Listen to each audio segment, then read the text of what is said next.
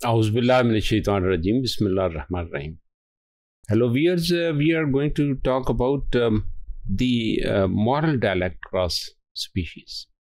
So we are very keenly talking about कि बच्चे दूसरी स्पीसीज के साथ जो सलूक हो रहा है, जो ट्रीटमेंट हो रहा है, उसके बारे में कॉन्शियस हैं.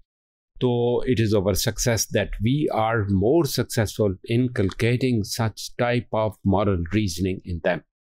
इसमें जो बच्चे हैं वो मॉरल स्टैंड्स और राइट्स के बारे में, जो एनिमल लाइफ के बारे में है, वो they are thinking about it. और फिर यह है कि जो उनकी लिबर्टी है उस पर जो कदगन लगती है, बाज़-औक़ात हम उन्हें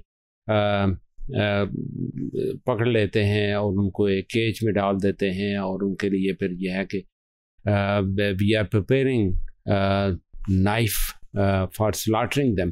तो ऐसी सूरत हाल बच्चों के लिए पेनफुल होती है, वो इसको महसूस करते हैं. तो इसी तरह अगर उनको जो लिबर्टी दी जा रही है, उनका ख्याल रखा जा रहा है, उनकी केयर की जा रही है, yes they want to do it. तो ये दो ऐसे डायलेक्ट हैं जिसमें यानी एक कंफर्टेबल व्यू है, एक अनकंफर्टेबल व्यू है. दोनों को व्यूज़ का एहसास जब बच्चे रखते हैं तो इसका मतलब यह है कि we are very successful inculcating the basic idea of morality. और उसका ताल्लुक एनिमल्स के साथ है, उसका ताल्लुक बाकी नेचर के साथ है. तो ये रिलेशनशिप कायम करना जो है ना, ये हमारी कामयाबी है.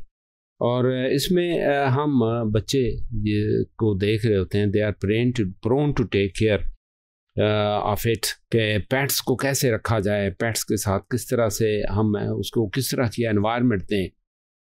And we are putting them in a situation and we are taking care of their edibles. बाज़-औक़ात बच्चे जो है ना वो किसी भी एनिमल को किसी एक सिचुएशन में ला के उसको नुकसान पहुंचा रहे होते हैं, या फिर ये उसको पानी में डबो रहे होते हैं और उसको तकलीफ़ दे रहे होते हैं.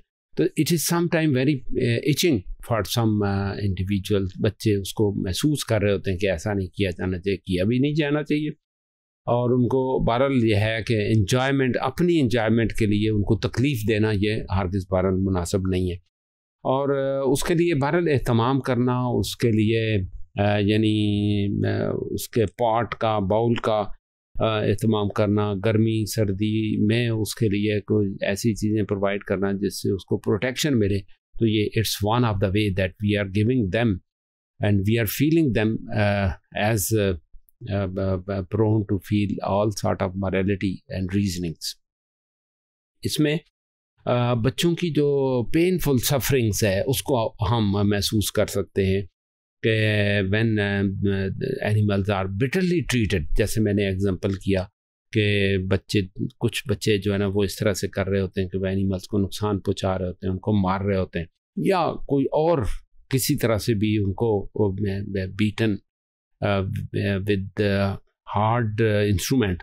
तो ये दुरुस्त नहीं है किसी तरह से भी. एनिमल जो है ना वो those are animals are so the living organism. तो इसका ख्याल रखना.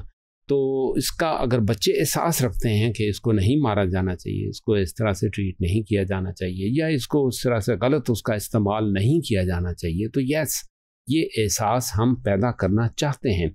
और हम यही हमारी कामयाबी है कि हमने बच्चों में वो यानी अदर स्पीशीज़ के बारे में एक जो डायलेक्ट है उसको डेवलप कर दिया है. और इसमें they are feeling there domestic own facilities and life and livings. और दूसरों के बारे में उसका एहसास जो है ना वो ज़रूर यानी एक्सचेंज हो रहा है कि others are how others are living.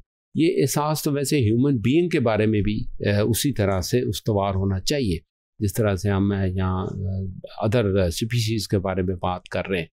तो लेकिन यह है कि साथ ये दोनों तरह के एहसासात जो है ना हम बच्चों में डेवलप करना चाहते हैं. और इसी तरह हम जब हंटिंग प्रोसेस ऑफ एनिमल्स और इसी तरह या बुचरिंग प्रोसेस ऑफ एनिमल्स, और इसमें कैसे इसको किया जाना चाहिए, it should be done with the sophisticated manner.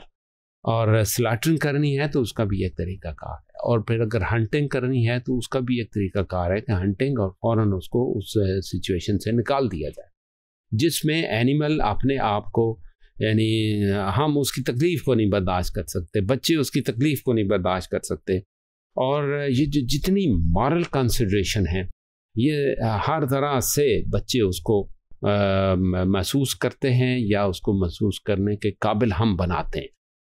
असल में हम किस तरह से इस सिनेरियो को तमाम तरह से प्रेजेंट करते हैं, बच्चों के सामने इसका एहसास दिलाते हैं, बच्चे चीज़ों को किस तरह से ऑब्ज़र्व करते हैं और फिर किस तरह से उनकी फीलिंग्स डेवलप होती हैं और किस तरह से वो उन फीलिंग्स को रिफ्लेक्ट करते हैं और अपने आप के अंदर वो तब्दीली लेकर आते हैं। Thank you very much for being a good listener and a good participant of all this activity.